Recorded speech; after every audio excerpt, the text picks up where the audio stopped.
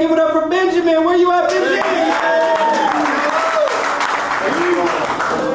All right, congratulations, Natalie. That one's gonna be a hard one to top.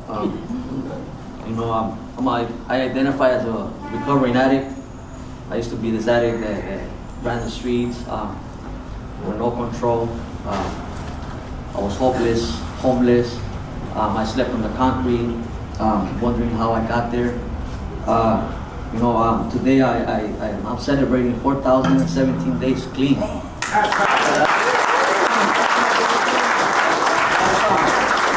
That's 11 years, man. 11 years clean. Not never, ever did it cross my mind that I would be clean. I always thought I was gonna die with a cookie in my mouth. And it wasn't like that. You know, I was blessed when I got incarcerated, got introduced to a program. From the program, got introduced to Narcotics Anonymous, got introduced to Homeboy Industries. And I'm grateful. I'm grateful for that. But even though I got 11 years clean, it don't matter how much clean time I got. You know, I'm not exempt or immune to the disease or exempt from any challenges of life. Recovery is an everyday process. So I take a day at a time, you know. That's how I live today. Thank you.